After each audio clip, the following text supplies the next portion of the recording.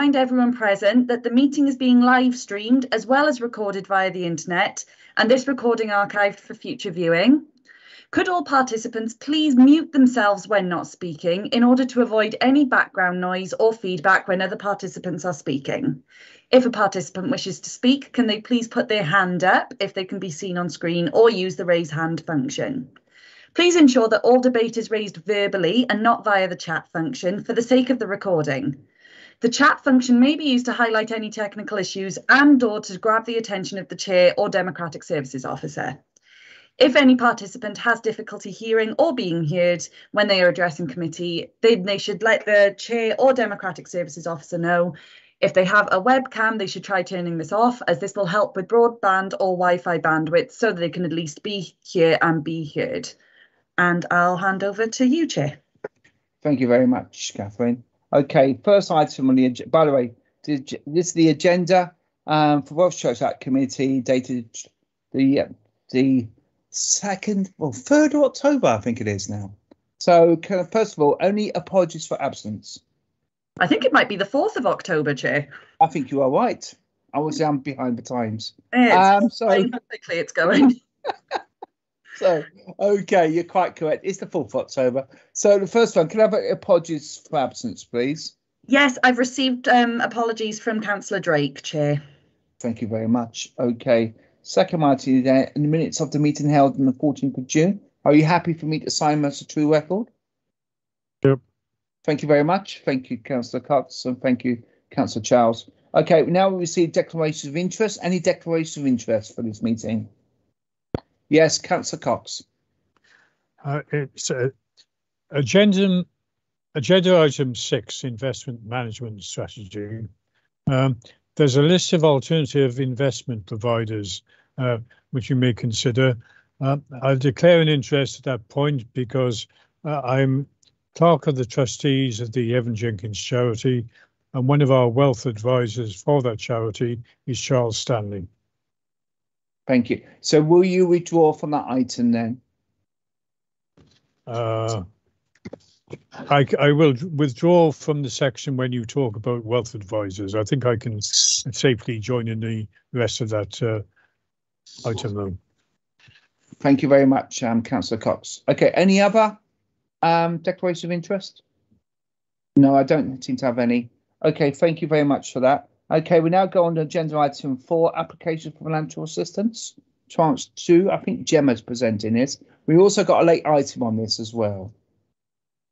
Okay, thank you very much, Chair. The initial allocation for applications for financial system assistance even for 21-22 was £45,000. The original appendix A that I circulated had £30,000 listed down in terms of applications, and then there was a late application for a further £2,354. I can share those on screen, I think. Yeah. Okay, can everyone see that? Yeah. Okay, yes, brilliant. So if I just run through them from the top. Yeah.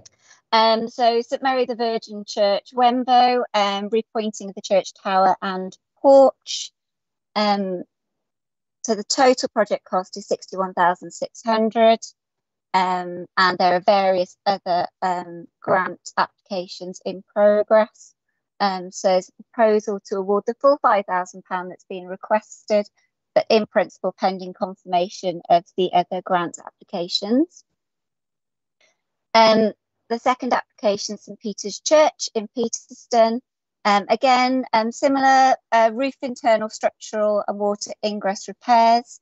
This is a grade 2 listed church. Total project cost of £12,935. And we're proposing to award the full £5,000. Lantwick Major Tennis Club, installation of flood lighting. So the intention is to install LED floodlighting to all the courts, and the floodlights will be available to anyone who hires a court, but there'll be a small charge that will pay for the costs and the upkeep of the floodlights. We have previously made awards to tennis clubs and it is picked up within, I think there's a social and recreation aspect of the grant that we can award under. So the proposal is to award the full £5,000. So this is an application recommended by Cardiff Council, the parish of Christchurch Roath, contribution to the funding of a replacement community hall. So the community hall hasn't actually reopened following COVID because of the condition of the hall and the poor ventilation and the general facilities. The proposal is to award the full £5,000. This is a large project. The total project cost is £626,000. There is a shortfall in funding, currently in excess of 100,000. So the proposal is to award in principle pending confirmation that the scheme can proceed.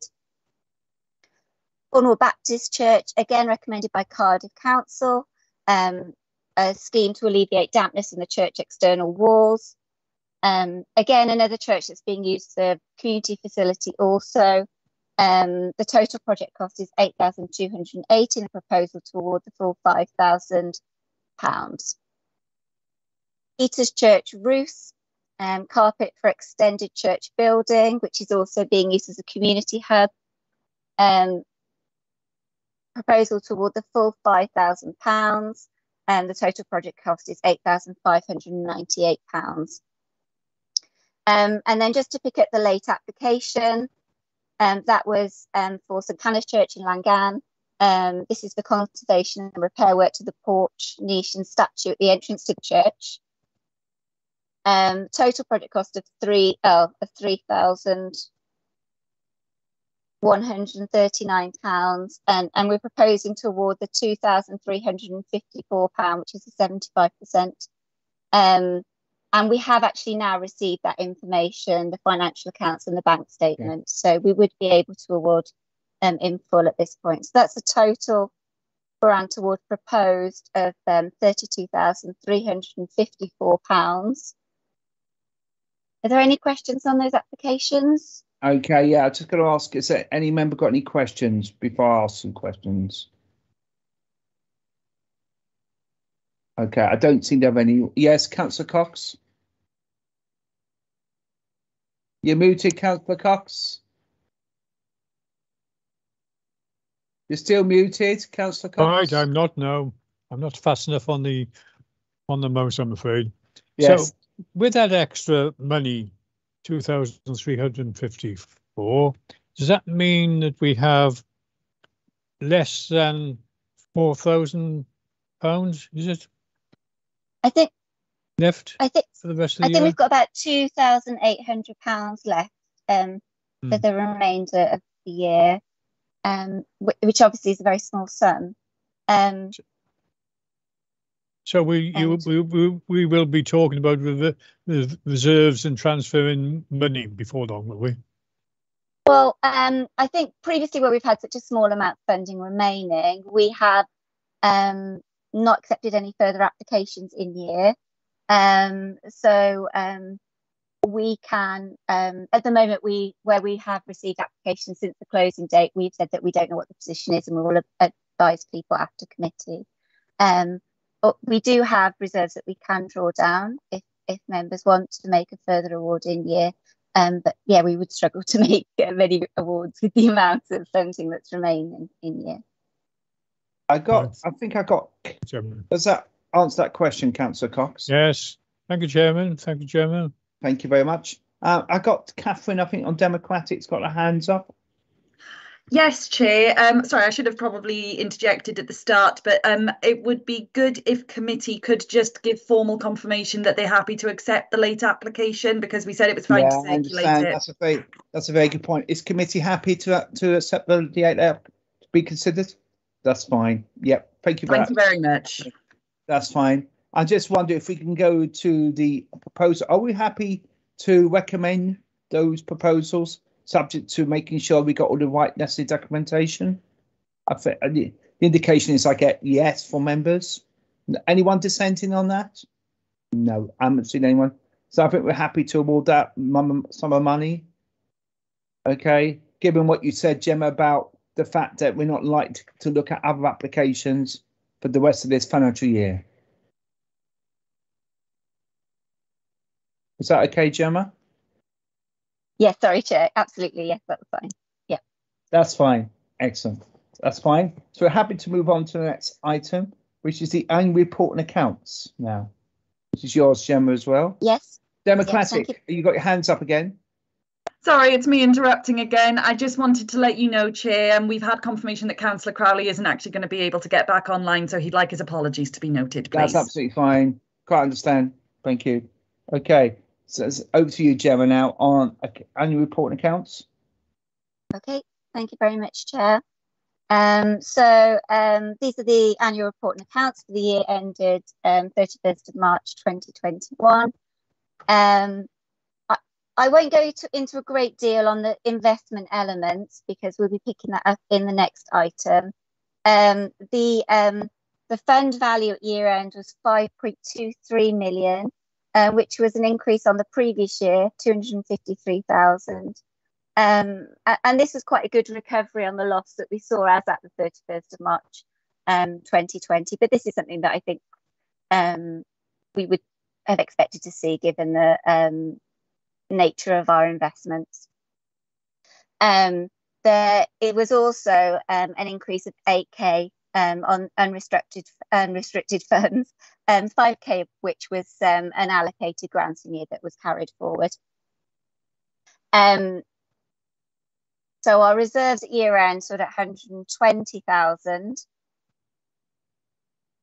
And just to pick up a couple of key items, as I say, the investments had recovered well, although the income was down again on the previous year, and we've seen a general reduction in year. I know there were some restrictions on dividends as a result of the previous financial year, but obviously that's falls far short of our £40,000 target. But then you can see on the page, on the statement of financial activities in the appendix, that gain of 253,000 on the investments. Our debtors are relatively small. That's the amount of income that was outstanding for Q4 at the end of the financial year.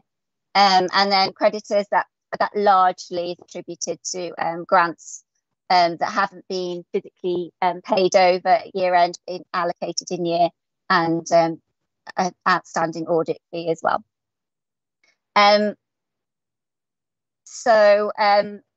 If members are happy to recommend the accounts for approval to be signed by the chair, and then they would now go forward for the independent examination to be carried out by Audit Wales, and then with a view to getting them signed off by the end of January, which is when we need to lodge the accounts with the Charities Commission. I'm happy to take any questions on the accounts. Sorry, Chair. Sorry, Gemma. I'm just wondering, is any member got any questions to ask about the accounts?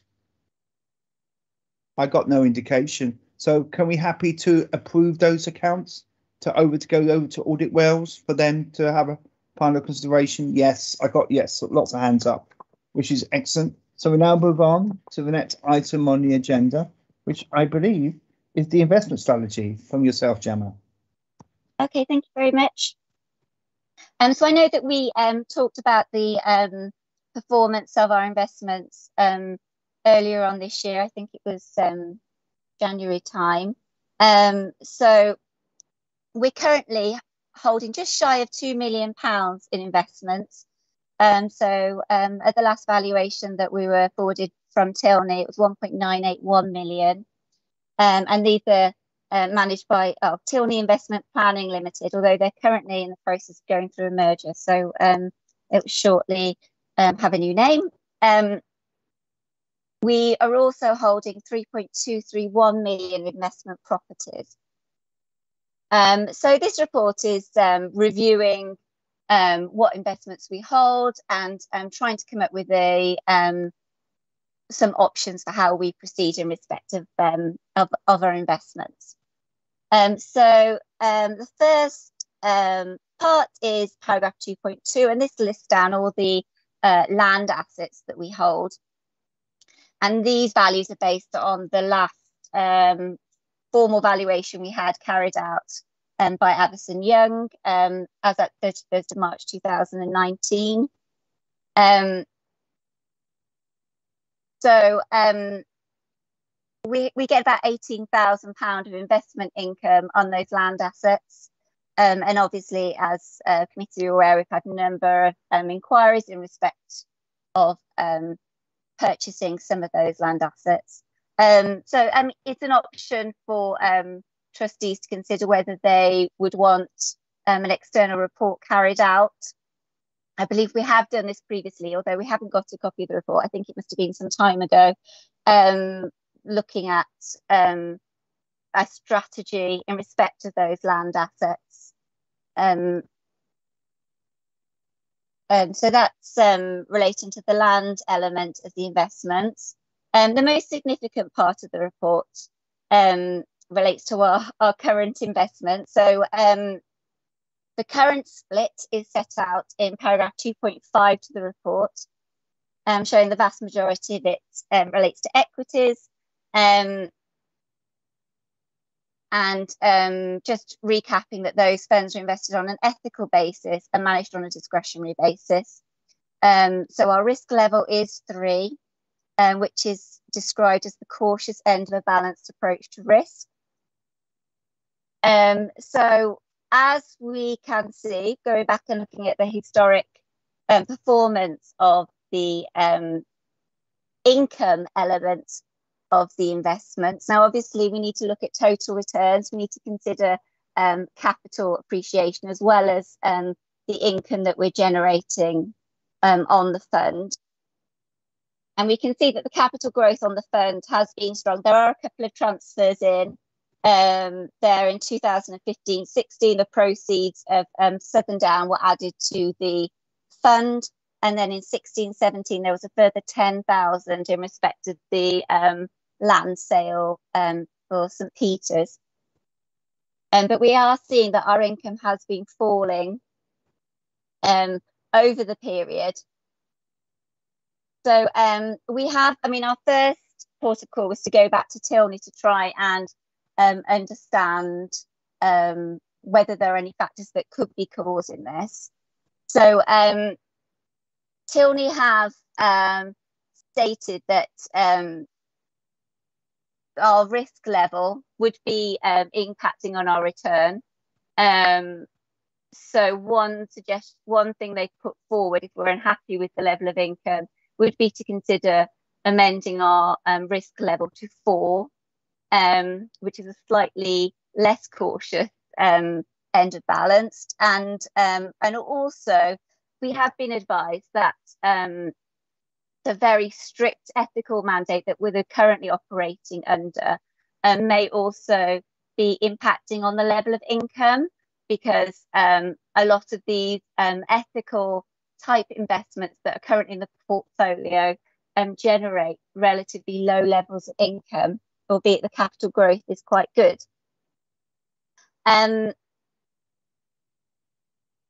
Then we've also done some benchmarking in terms of what other Welsh church funds are doing, and none of those authorities are invested on a discretionary basis, and none of those authorities invest in their Welsh church funds on an ethical basis. Now, I am missing that crucial 2021 piece of information, which would be the missing piece of the puzzle, really. And I must note that this is purely looking at income as a percentage of the total fund, and also that we're not comparing like with like, because our investment is at the cautious end of balanced and ethical. and we know that these other funds have different risk profiles and no ethical, specific ethical allocation. There is a difficulty comparing returns, but you can see that our return is, well, certainly in the last 2 years, at the lower end of that comparison. So the other authorities that compared against are holding their investments in income funds, although they all have larger funds than the bail. Certainly that could be an option for how we proceed going forward. So in paragraph 2.26 of the report, I've listed down some alternative investment providers, as has been advised by the Council's Treasury Management Advisors, Link Asset Management. And we were also advised that the full discretionary service would not be available on most investment platforms unless our fund was in excess of 15 million. So I think our concern, as we've been going through this analysis, potentially our fund might be on the small side to be perhaps benefiting from the full discretionary approach. So at the end of this report then, I set out 3 options in order to proceed. So one is that trustees remain in the current investment approach with Tilney, and that we consider Tilney's advice in respect of amending our risk approach and potentially reviewing the approach to ethical investments.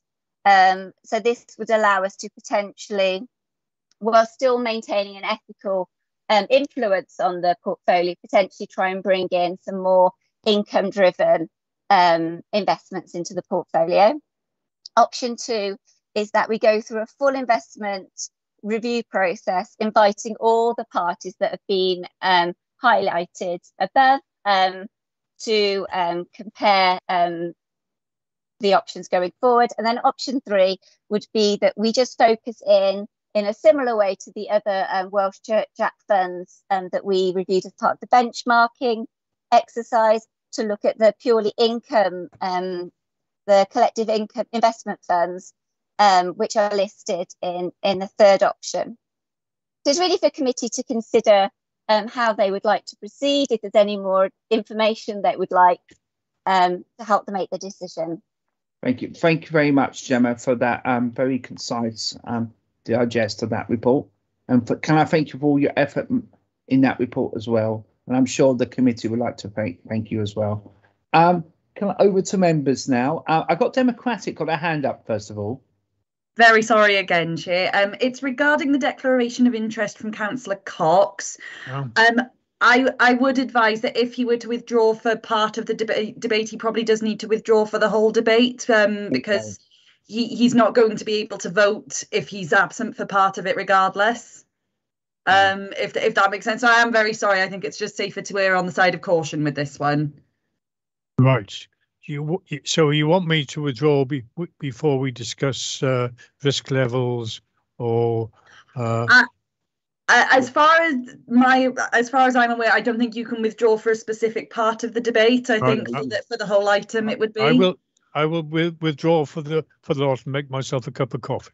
Ever so sorry, Councillor Cox. We'll call you back in right. as soon as we're ready for you. Thank you. That's fine. Thank you. Okay, open to members now. I haven't got anyone indications so far. I've got no one indicating still. Okay, in that sense then, in that case, I'm very happy with what you've written so far. I would like to go to the third approach. I think the first approach is the status quo, and I don't think we're getting much income from the status quo. I think the second approach, bear in mind we only got a fund of £2 million, will take a lot of time. I don't think we're going to make much progress on that, but I think if we're working with the other 2 other councils who've got a similar approach, let's look at number 3 and let's do that. Are we happy to support number 3 as the strategy? I got a thumbs up from Janice. I don't get anyone indicating against that. Can I So check whether we can hear Councillor William? Just because I appreciate. Yeah, fine. Do you want to check if we, Councillor William, can you hear us?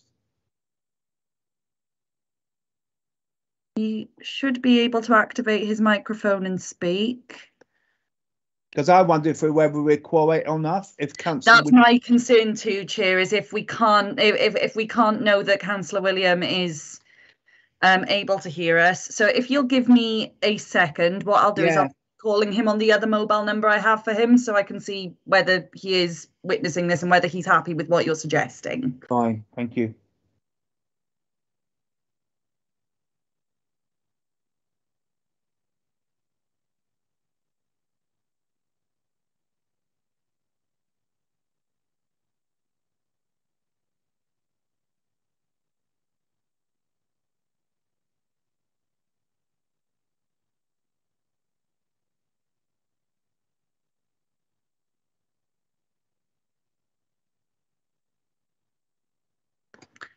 My colleague Matt is offering to call Councillor Williams, so I mean, there's not much we can do at the moment until Councillor William is either on the call or not, and we need to find that out, obviously. Yes, so we're just trying to get hold of him, because if I can get him on the line, I can hold him up on speakerphone and he can speak to you that way. Yes. Yeah, we just wait a minute. Yes, ever so sorry if we could just take. No, I understand. It's because Councillor Cott's declaration, we got, you know, we had a couple of apologies. One just to technical matters. We're in this situation. Yeah, and it's just important that, you know, any decision made has the correct. It's got to be quorate. Otherwise, we'll have to have another meeting. Yes. Can you hear me? Yes. Hello. Hello, we can hear you, Stefan. Yeah, it didn't tell me how to unmute. I've been trying to get through to people. So anyway, yeah, just to say, I can hear you. I am happy. Thank you very much, Stefan. So no problem. The third approach. All right. Thank you very much. Third approach is fine. I'm so sorry. I've been trying to, for 5 minutes, desperately trying to pull what's left of my hair out to unmute. The other issue is that the other phone number doesn't work for me because my IT equipment is not ready until tomorrow. But I understand. Be happy to know that I've heard everything. Happy with the third approach. So off we go. No problem. Thank you very much. Thank you very much. Good. No problem. Okay. Thank you. Brilliant. Okay, we're now moving on to the next item on the agenda now, which is item number 7. If you could invite Councillor Cox back to the meeting, Catherine, please, that'd be great. And Glebe Fields. Give me 2 seconds. I'll just give him a call. Yeah, sure. Yeah, we wait. I'm back. You're back. So Lorna, I know we got a part 1 and then we got a part 2 on this. So if you want to do the part 1 first, and we'll have to move part 2 when we get into that. Thank you, Chair. When you're ready, Lorna. Yeah, lovely. Fine. Thank you. The part 1's just as an introductory, as usual, to the part 2 report on the agenda. And it's a bit of an update, and most of the detail, as I say, is contained in the part 2 item. This is a update subsequent to the June 2021 meeting, and more particularly in response to the next steps in respect of the site surveys and other investigations to be obtained in order to consider the site's future. So I think that's probably all I need to say on the part 1, Chair. I think that's right. Are we happy to move to part 2 on the report? I can move that, and I think we got a second there from Councillor Cox.